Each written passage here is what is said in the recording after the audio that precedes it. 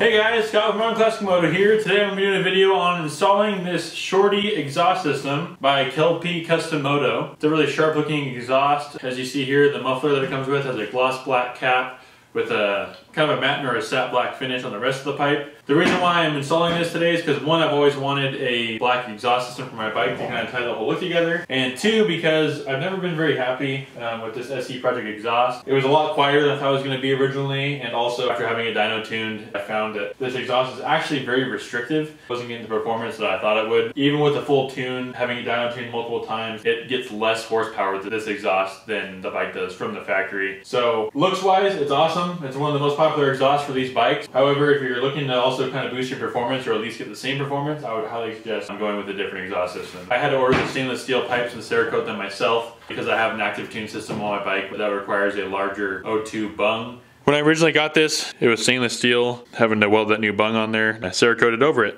So on my SE Project exhaust, I had to do the same thing. Had a bung welded onto the pipe here for the larger O2 sensor. The factory O2 sensor on these bikes only changes the fuel air ratio at idle. This active tune O2 sensor will actually tune the bike while it's running at all RPMs. All right, here's all the pieces it comes with. Came with the header pipes. Again, these were stainless steel, and I Cerakoted them myself. It wasn't my first time ever doing Cerakote, so I noticed now a couple spots I could have gotten a little bit more. I'm not too worried about it. Then you got your mid pipe here. Again, I had the original bung cut off and a new one welded on it, and then Cerakoted black to match the muffler.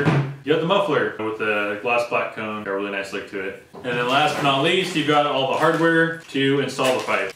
All right, now I'm gonna get this new exhaust installed and see you guys when I'm all done.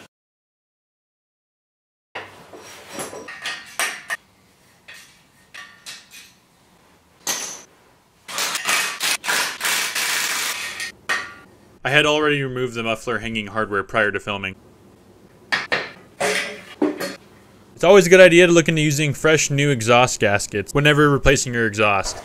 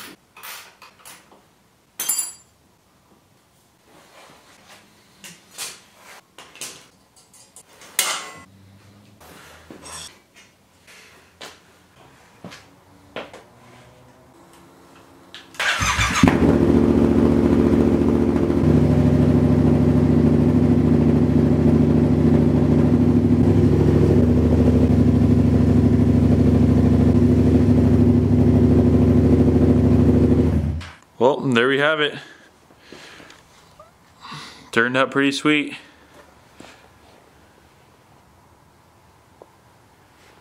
Love the way it looks. My first impressions are, I probably put about 1,000 miles on the bike since installing the exhaust. I love the way it sounds. It did take a little bit to get used to just because I was used to a much quieter exhaust, but I personally like the louder, deeper sound.